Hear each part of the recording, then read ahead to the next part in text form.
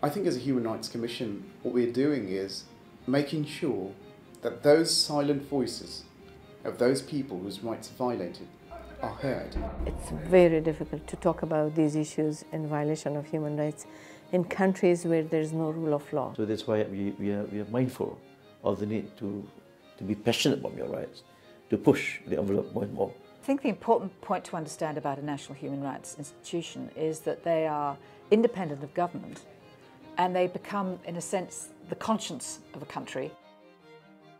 They're there to protect human rights in the countries where they're located. So their role is to investigate human rights abuses, to educate people about what human rights means, and to hold the government to account. The Asia Pacific Forum is a regional human rights organisation. We consist of national human rights institutions from all corners of our region.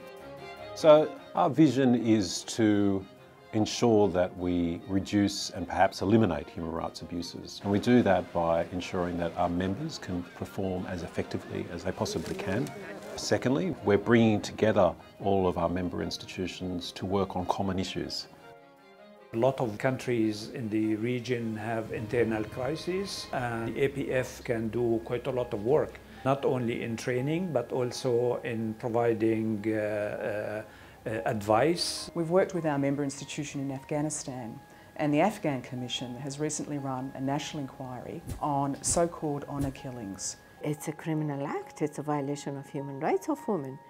So we did this to break the silence and taboo in talking about these things. And some of the outcomes of that have included a review of the criminal code, and that's something that we intend to do with other commissions through our ongoing training program on women and girls' human rights. In February of 2012, when the change of government occurred, when there was a lot of political turmoil in the country, the APF was very quick to respond. Their constant contact with the Human Rights Commission was so pivotal because we weren't sure what was happening. We weren't sure what our role was. They can also be an important asset to us in developing the capacities of our staff in conducting training on combating torture and prevention of torture. And on it we will build our new campaign in Palestine.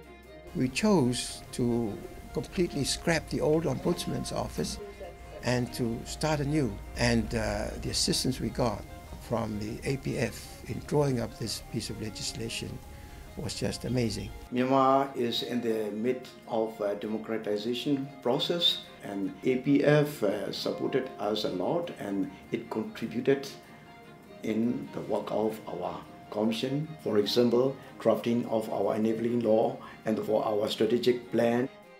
It's not only capacity building as an institution, but also capacity building of the staff and individual staff in investigation, in conducting national inquiries, even in report writing.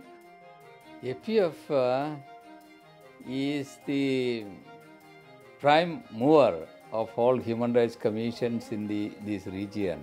I have to say that it is very good to be with the others and learn from the others. They always support us when we are in a very difficult situation. I think it speaks volumes for the way APF has been able to work and to get a disparate group actually in Asia to work together. I think it's a monumental task that they have undertaken.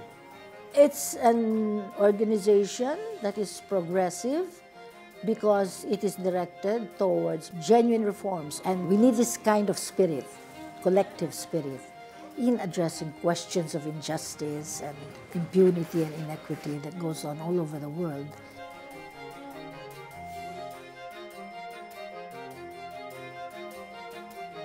We don't give up.